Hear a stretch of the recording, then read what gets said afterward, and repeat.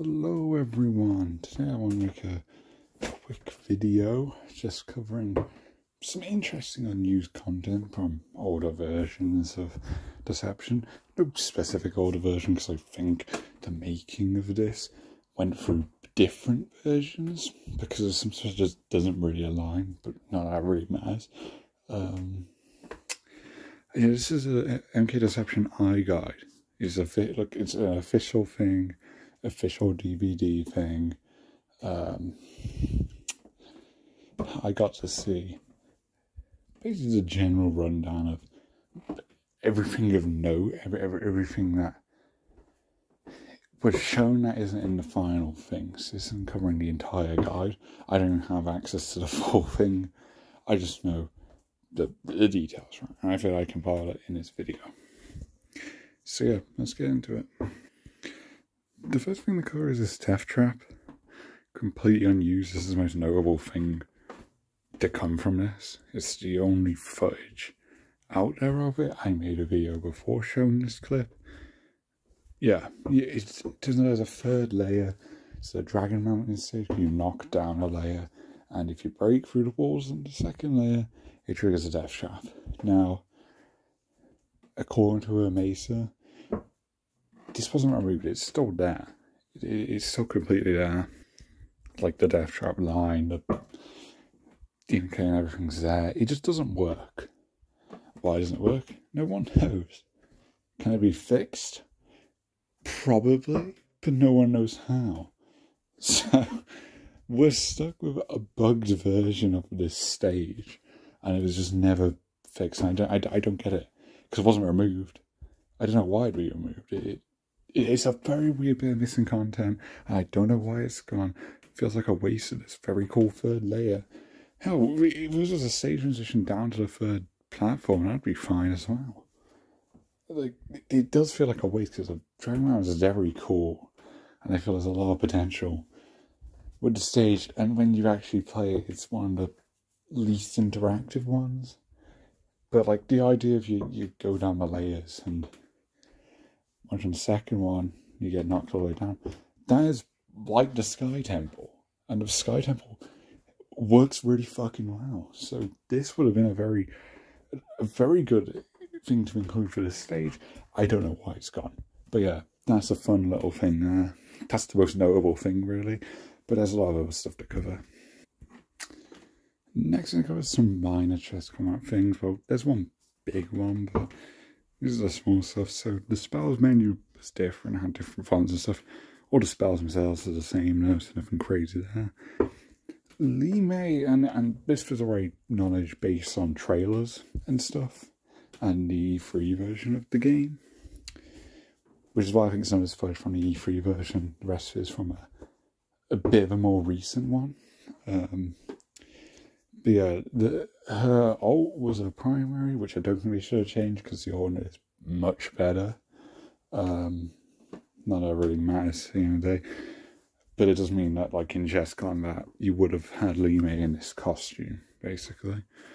And also she had the Beiji Quan fighting style from Dead Alliance, which I presume they changed because it's a fucking useless style. Likewise, Hotaru had a different style. Here, I'm not actually sure what it is. This pose comes right after a stage transition, but the footage doesn't really have him on the ground in his style much. It might be Hapkido, and it might just swap the Scorpion styles around because I wanted Scorpion to keep Hapkido. It might be Wing Chun. I'm not exactly sure. I don't think it's a new style. I just think it's a slightly odd pose just due to the screenshot. So I'm not exactly sure what this is, but it's definitely not one we had before. And there's plenty of differences. Like this, I mean, there's gameplay trailers where I think Lime has the Morning Star. It might be someone else, but someone has the Morning Star that isn't Havoc. So there's a lot of weird stars that get changed around. I know Armageddon's E3 version had a ton of stuff that was different. So it's interesting. I think this is pretty crazy. The chess combat stage, we're going to have like, you know, the checkered tile floors. I presume specifically for chess combat, and you'd have the normal versions for arcade. And I think that's neat. I don't really mind its exclusion, because it does look silly, but it's cool to see. Also, they all have like in-game renders that have the checkered floors, so I guess this wasn't just for marketing. I guess this is what they were actually going to look like, but they changed it. Speaking of stage renders, this is one on Crunchy's Fortress. It's really dark, but you can tell because I've got the spiderweb lasers below it. But also you've got like regular webbing or just white webbing on the regular platforms. And because it's weird to me that I don't know if this was going to be like a newer version of the Fortress, because I mean Crunchy's gone, right? He's gone this game. Maybe they were going to do a different version. They're going to change how it looks. I don't know, that's pure speculation, but this is definitely a new find. I just don't really know what's going on here. Pretty cool nonetheless. That's render here. I don't know if this is actually new. This might be taken from the Deception intro, but there's another Raiden for you. It's only red because of the iGuide theme. Guys, if you want to survive in Mortal Kombat, don't get jaded. So a few things there. I had the audio on for that because that was the Onaga announcer, which we've known it's existed. We've known that Max Crawford, who voiced Onaga, of course, there's also the voice filter, techie stuff, whatever. I modified it. That was going to be the announcer. And then they changed it. Now, the strange thing with the fudge in this iGuide is sometimes you have the newer announcer, sometimes you have the older one. So that's why I feel like this was made between different versions. It started off with the older E3 build, and then it sort of, they got, you know, a newer version that was more up to date. Also, Jade's staff here, it's a different model. It's just, you know, regular grey stuff. I don't know if that means it was unfinished or if it's just going to be like her classic staff. Obviously in Deception it's got extra bits to it. It's not just a regular pole. So that's another thing there. See, this is the old announcer, and here's a new death trap. Well, not a new one, but a variation of it. Instead of the knockdown thing, you know, that's actually the falling cliffs, falling animation, so they just sort of fall into the water. I suppose it's more realistic, but yeah, I don't think it's as cool as just getting thrown into the ocean. So I'm fine with it being changed. But Onaga can do the same thing right back to you. Prevention is simple.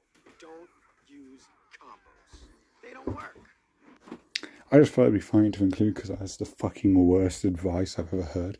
Imagine spending money for this guide and it tells you don't use combos on Onaga. How do you expect to beat him? The entire strategy of being Onaga is do your longest style branch combo string. You know, your longest grounded string. You're just pressing single buttons. You're not going to do shit to him. I don't know. I don't know where the script comes from. I don't know if it's like Midway telling to do this or what. I don't know where they get their strategy as guide for. I don't know how they come up with ideas on advice to give, but that's just completely wrong. It feels like they had an idea on like special moves are better against Onaga. I know Liu Kang, like, seemingly intentionally, because he's a secret character, his bicycle kick does way more damage on Onaga. It's still not an optimal way to beat him, but I suppose the idea was that's like, oh, that's a very strong way to beat Onaga. That's a weakness Onaga has. Another thing is like Onaga will complain if you do kicks repeatedly, and it's like, kicking is not even a strategy. It's a fun Easter egg, but it's very specific, and I feel like this all seems to come from the devs having a weird view on how to beat Onaga, but I don't know. He's the guy that's been saying and since all the way back to the original Mortal Kombat game. That is another insane bit of misinfo. He's been the announcer since MK1. Okay, sure. Again, I don't know why they mention that. That's not really an info reveal. I just find that funny. Finally, I'll show they have like sort of a bio page. There's not really any info reveals. Like some of the stuff is reworded, but it's not new info. So I'm not really going forward. Like here mentions like the war between Order and Chaos. That's not wording used in the actual game, but again, it's not groundbreaking news. It is more for some fun stuff here, like apparently Kira's allies are her foes, which I guess kind of fits, considering she's beefing with Cabal like every ending. But her allies are Baraka, Shao Kahn, and Shang Tsung, and I assume that's obviously Melina's ally list. So I assume what happened is they got it muddled up somehow. But yeah, it's quite ridiculous. I quite like the bio for Noob Smoke here, where it separates, you know, with the slashes. You've got left side's Noob, right side Smoke. The interesting thing, I mean, it's on the realm wrong. There's a lot of misspells that are funny. Sector was apparently Smoke's enemy, and I mean, the Carol one, they clearly just got stuff wrong, but that one feels specific. So I feel like that one you can take that away as a bit of information. Like maybe Sector is the one who cyberized Smoke. I don't know. The bios again don't really elaborate on it. Allies with Damashi, but foes with the Dragon King. That's a funny one. And Chinook. So we have Shao Kahn, spelled K-H-A-N. And now we have Chinook with 2 O's. Very good takeaway, very important. Back to some actual info to wrap the video up here. Cabal's Raging Flash, like the you know, runs that you spin around, is the most iconic move, really. Yeah, it has a interestingly green energy around it in Deception, which is quite unique. Here I had a purple, quite a strong purple as well, which is interesting. And see it here as well. And yeah, it's a non-final release. I don't really have a preference because both are pretty quirky colours, but I mean, this is cool to see. The last thing here, and I feel like it could be the most significant thing, depending on how much you read into this info, because I sort of have a bunch of roster theories that stem from this. But basically, the reveal here is Scorpion had Darius's arm rip fatality. We know from Ed Boon that Darius was the last character made for Deception. He was not around for the E3 build. He was made after that, which would explain why they have footage of a Darius fatality going to a different character, because it would have been a fatality made before he existed. But weird arm rip for Scorpion. I mean, they've given Scorpion stuff like the spine rip. They've given him weird fatalities, sure. But my theory is this was meant for Jax. Now, Jax is basically one of the only NPCs with like their whole moveset. So he has more assets going on already there. But also, he has like chess combat PNGs, like the little icons here. He has his own unique one. And other characters don't have that. It's just him, really. I think maybe Blaze as well. So it's a bit of a leap, but I mean, based on our stuff in the files for him, clearly there was an idea to put him in the game, and the roster needs a special forces rep. It lacks that, so it would have made sense. Jax was also a pretty big deal. Like, if you're thinking of characters from Daylines to bring over to Deception, he would have been high on the list, right? I'd argue he was a bigger deal than Sonya and definitely Johnny at this point. I mean, he came on like 4 years ago. Sure, it wasn't well received, but he had his own spin-off game. So Jax would, as a high priority, make sense. And just to branch off into more roster theories that aren't pretty related to the rest of this. But this is the E3 select screen. This is the Portraits Alliance, Scab is Havoc, Deception Alt. and I think it's all right. The Cobra one doesn't really align. It's quite weird, like the hair, he's got shorter hair, but like in files, I noticed, because for your MKD, with the silhouettes that I use in place of characters that don't really have like a select screen portrait, if they didn't come in Daylight's Deception, Ermaccer will just use the Cobra render, the silhouette render, which turns out to be the one I've labelled him as. I'm 99% sure, at least. But the hair doesn't really align. It's much shorter hair. It's interesting. So maybe Cobra had a different hair model, which honestly probably would have been better if he did have a hair model, if they used that.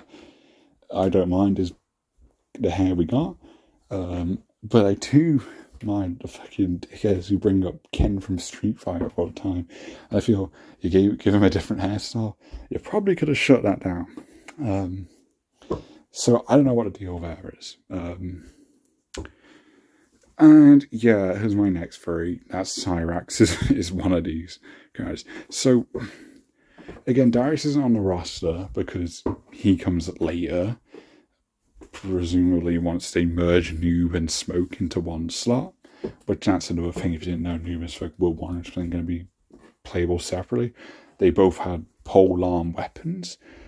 There's a Trident and a Yari in the files, and they just got merged together, which is also seemingly scraps from a tag mode, which is kind of quirky how that came together.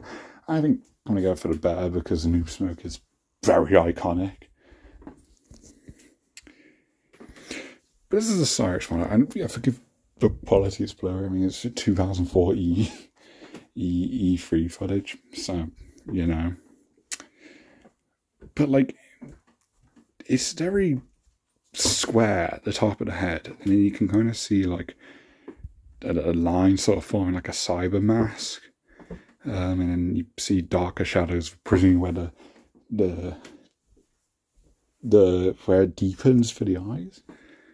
I think this is Cyrax. Or, I guess, Sector. I suppose you could make a case for. And again, I had crazy fucking conspiracy movie that ties into why Sector's on Smoke's faux list. I don't know. So there's sort of crazy theories. And I think Cyrax actually makes sense because, again, it's OIA / Special Forces rep.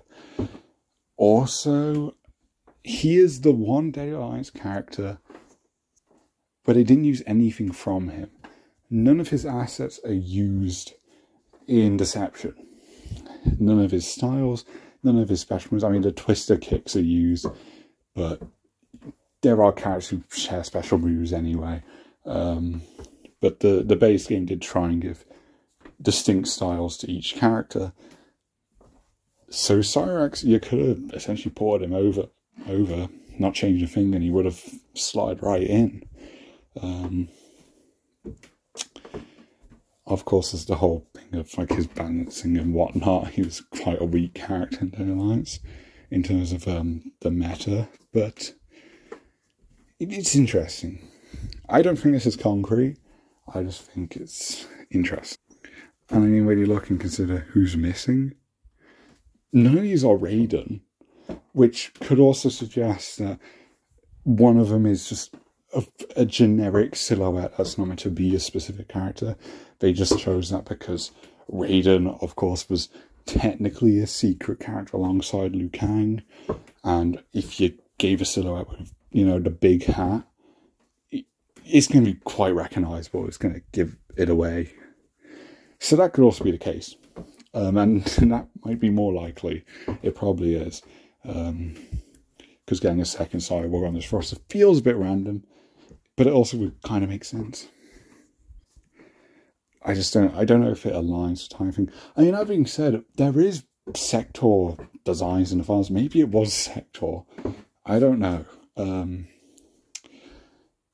I don't know what's going on. I said files in the crypt. He's got designs as if it was concept to put him in the game. Because it's new. It's new art for Sector. Right, so what other use would it have been for. And of course, I mean, not involved in any of this info here, but Quan Chi was another one that we know was 100% planned. He was literally in chess combat footage. There's so much information about this scrapped realm of Nadero that he was going to be from, which I assume they replaced him with Havoc. Chaos Realm feels like a replacement for that. We know Havoc came a bit later because there was the whole thing of his design. Noob's design became Havoc's. So it's interesting. Also a select screen here for the official, the iGuide. This is the select screen to show. Intentionally blacking out Raiden and Liu Kang, because again, they were secret characters. They weren't just regular unlockables, they were intended to be secret characters for this game.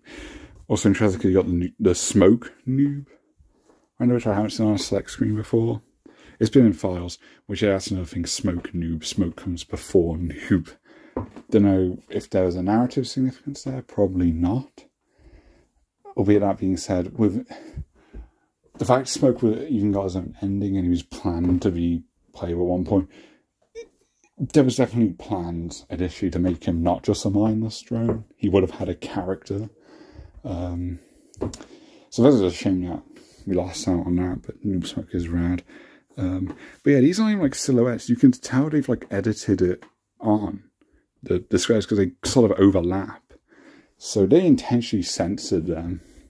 It's like this is an incomplete roster, they just censored them. Also something that upsets me now that I've discovered it. Havoc was going to be on the bottom row with the other newcomers. Although actually this fucks it up anyway because Jingo's not on the bottom row, so never mind. But yeah, that's the last bit. That's the last bit. I just figured end the video off with a bit of conspiracy, a bit of theorising, but a lot of interesting info here. I figured I'd share it. Thanks for watching. I'll see you in the next video. Bye.